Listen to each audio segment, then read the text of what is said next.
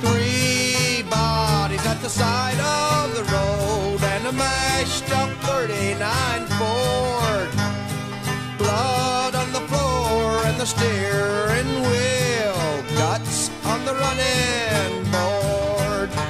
They went on a trip to Mingus, where the water towers for beer. Each of them drank down about half a case, and then they started back here. As they drove home, they were singing so joyful, a song it was wrong for them to know. They felt so carefree and happy, and the car sure wasn't going slow.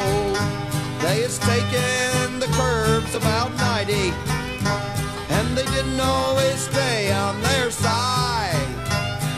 Then they met a little old lady just going out for a ride. The little old lady said, "Let us drag if you're on the way too strong. I ain't found nobody to race me, and it's just 2 hours before dawn."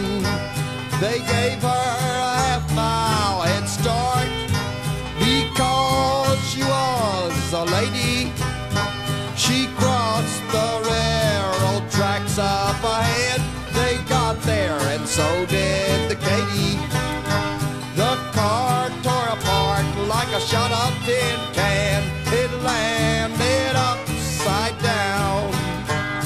The car kept part of their bodies, the rest fell upon the ground.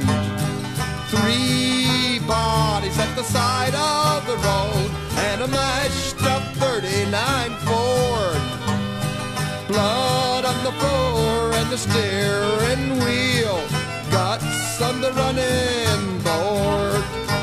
This story has a moral, and to me the moral's quite plain.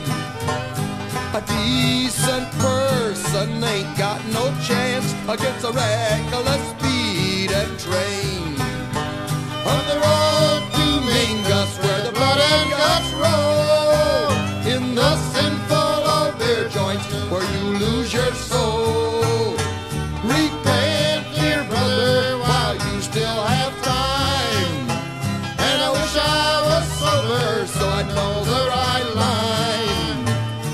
Three bodies at the side